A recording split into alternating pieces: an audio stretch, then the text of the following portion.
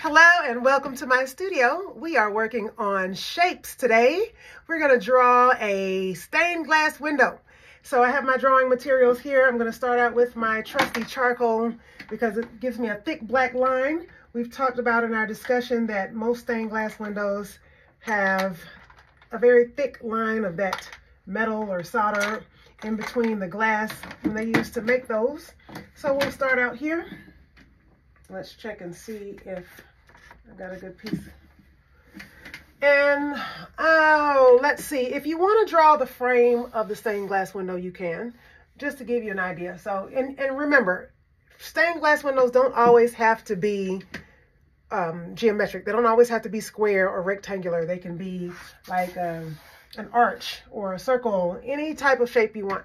On the other hand, I'm just going to stick with a basic rectangle, just for the sake of time and convenience and ease. So if you're thinking about a stained glass window, you want to make sure that you want to know what your design is going to be. This is totally a sketch. You want to know what your design is going to be because basically a stained glass window is going to have a picture of something, a person, an animal, I don't know, a dragon, a flower, something that has been abstracted, not to the point where you can't really tell what it is, but to the point where it's broken up into individual shapes. So I'm going to decide what I want to do. I think I want to use a combination of organic and geometric. I might just keep the geometric on the edge and put the organic in the center. And I don't really know what I'm going to do, but just remember your stained glass window is going to have a line that separates each section.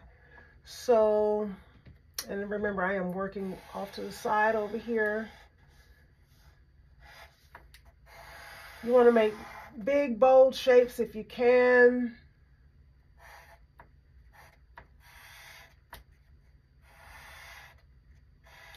And they're going to be separated or touching. They can touch because just remember, if they do touch, they're going to have the color of the glass in between. So you just want something very bold. The larger you make the spaces, the easier it might be to work with. And it can be asymmetrical or it can be symmetrical. I'm kind of just winging this over here. You don't want them to overlap.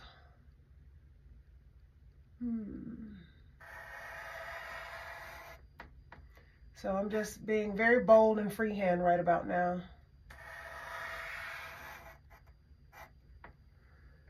And they can be close together or they can be spread apart. I'm going to leave some, I think, some area on the edge and on the border to make some geometric edges here. So you want to be confident with your lines. So you kind of need to know a plan if you want a plan. Or you can make it up as you go, but just remember, it's going to be large areas of space because in an actual stained glass window, this is metal in between that holds the glass in place. And I'm just kind of, I don't know, thinking here. And the more complicated it gets, the more colors you have. I'm going to get my eraser because I don't like that little piece. So you don't want it to look like a sketch. Like you don't want little frayed lines sticking out because that'll make it look like a sketch. And in a window, you don't have that. You have definitive pieces of space or areas of space. Okay. And if you want to be creative, you can even combine some geometric and organic shapes in there. I like that. That makes it nice and pleasing to the eye. So remember, your organic shapes are more fluid. They are more curves sometimes. You're not going to have a whole bunch of straight lines. You're not going to have perfectly 90-degree angles, perfect 90-degree angles. You'll have some points, but not perfect lines and angles.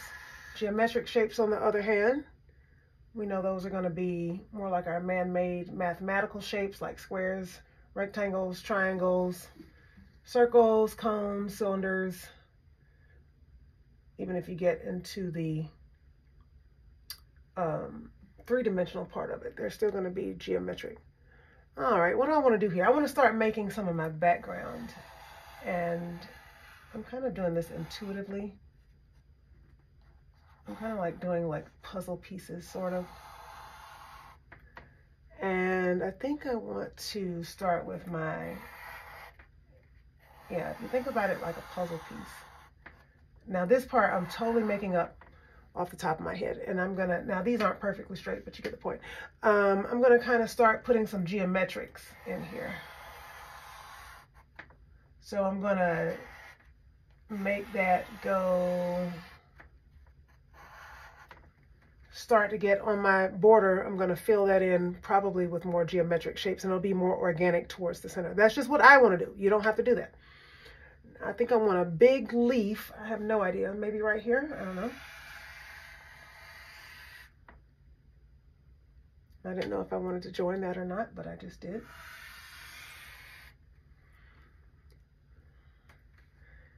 So when you're doing a stained glass window, you don't want your lines to overlap. It's probably going to make a mess, but we'll see. You want definitive areas, definitive space, definitive lines, no sketchy, no overlapping, no crisscrossing. It needs to be bold and beautiful.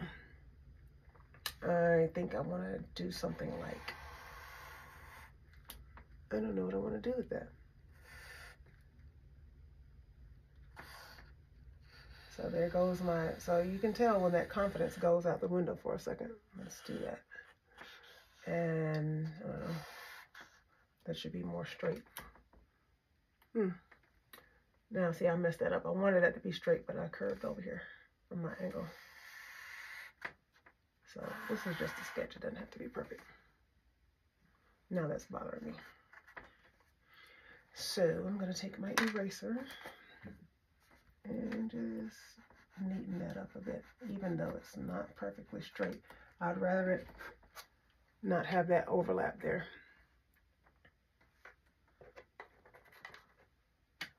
Okay, so how do I want to do this? Maybe this could be like the ground.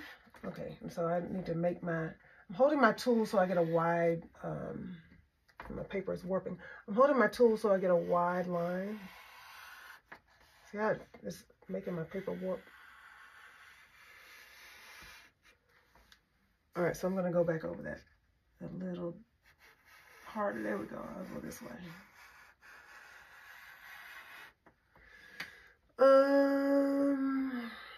Just to make that easy. So I've got a combination. So there's a geometric shape. This is more geometric, but it's not, you know, perfect. And then I'll just come down here. I don't know. Maybe like that. So I'm kind of focusing my organic shape in the middle. You don't have to do that. The whole thing can be geometric, or the whole thing can be organic, or you can have a combination. It's up to you. But if you're going to do a subject of something, you know, whatever your object is going to be, you want to make sure you know what that is. Kind of having a plan. You don't necessarily have to have a plan. Like, I had an idea, but I didn't know all my details.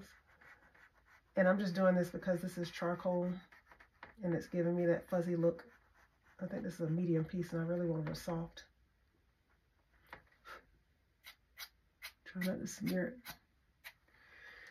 it. Okay. I've got a smudge here. And this can be black and white. You don't have to have color. Although we all know that stained glass windows usually have color. This example, or this assignment, was just asking for basically a drawing. I like those little circles though. I should have put some of those over here. Maybe I have room to put one Maybe I need to add that. Maybe they could be like some berries or something. Oh, whoops, my charcoal is...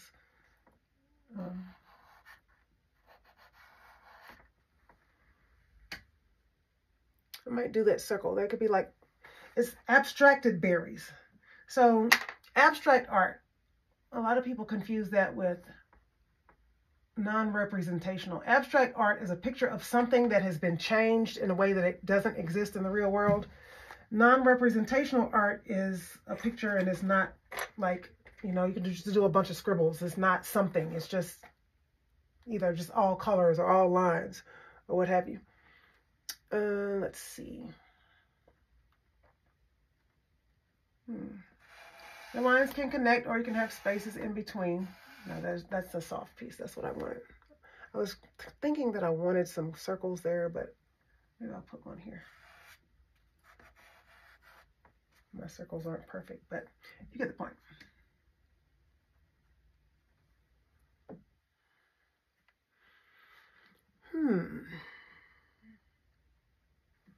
So for the sake of time, I'm just going to fill in my whole space. I don't know. Now this area in there could be black, but then you have to keep up with that. Or the lines that I'm drawing can be just your black lines in between, but you have to keep up with that also.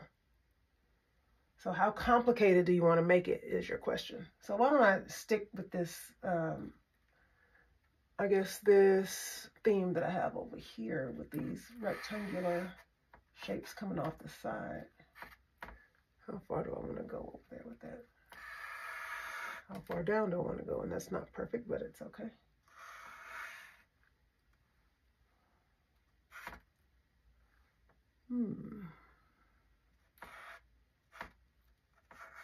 Just think big, bold, black lines and big spaces in the middle. It should look like a coloring book. It should look like a coloring book that's blank, that hasn't been colored in yet. Okay. I'm really loving the circles. I got to do some more with the circles. I like the circles.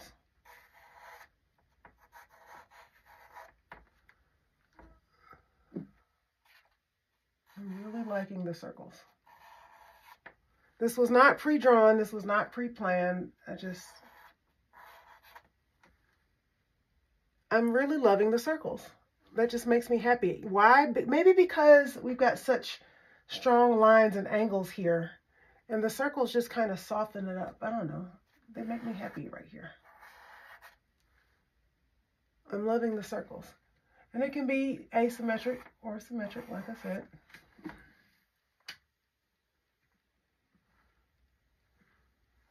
Interesting.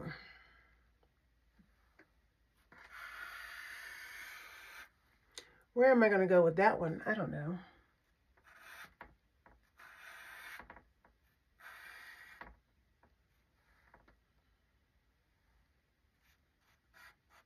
Okay, I changed my mind here. I'm going to do that. Now I'm going to erase. Well, that's not too bad.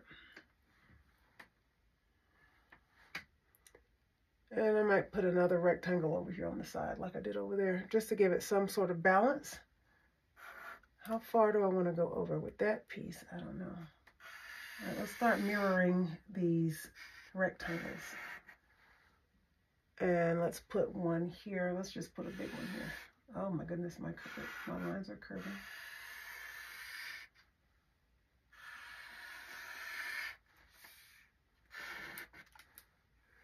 And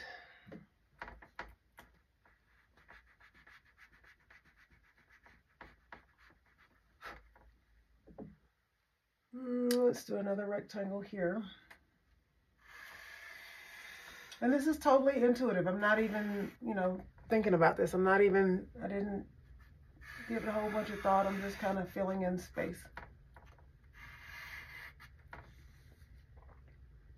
Now, something happy at the top. I don't know, maybe something that looks like some sun's rays, or maybe some flower petals. I don't know. I want something that maybe comes like something from here, like kind of triangles, kind of more like this shape maybe. I don't know. I'm just totally making this up as I go. Where do I want that? I could do like maybe something like this. And mirror that. I wanted it more out that way though, but that's okay. So why don't I put one out that way? Why don't I go here?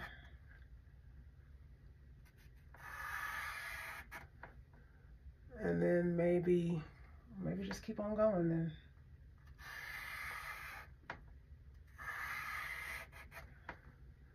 And then do the same on that side. So that's gonna give me one pretty one in the middle. Let's make that one fill up a lot of space. Nice and curvy. And let's try to make it kind of symmetrical. I'm getting charcoal in the paper. Little smudges. And you don't have to use charcoal. I'm just doing this for camera's sake so that you can see it on the video.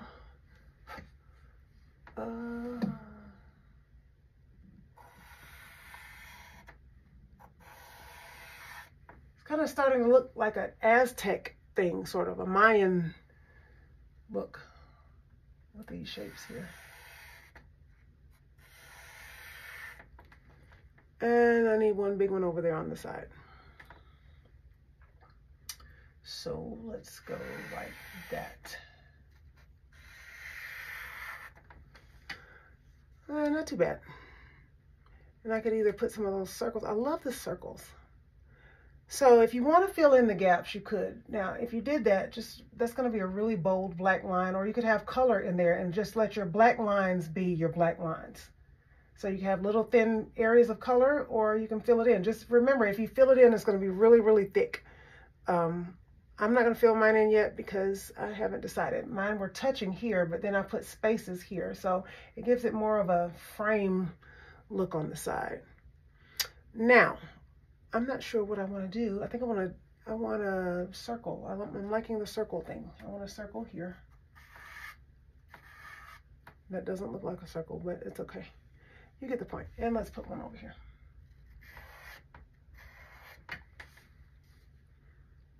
Now, I don't want to leave that stuff at the top blank. I'm going to take 2 more minutes and finish this.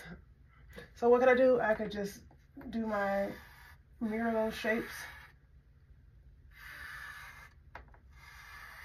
And that can fill in a quick space. There you go.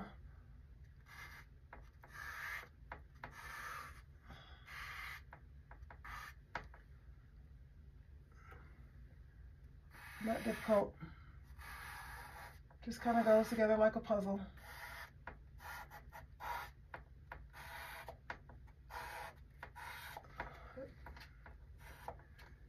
And let's keep that going over here.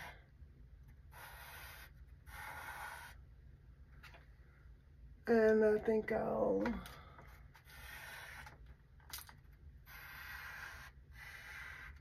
go right over here and then fill in that other little side, and then we're done. So as long as you keep it consistent, even if your lines are not perfectly straight, and yes, you can use a ruler if you want to, but as long as you connect it or have it, you know, parallel, it'll start looking right. Your eye will put it together, you know, because even if it's wavy, that won't bother you as much because it's consistent. So let's fill in that last little thing over there.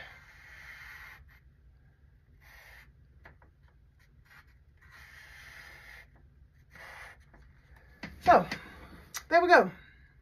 Nice little stained glass window.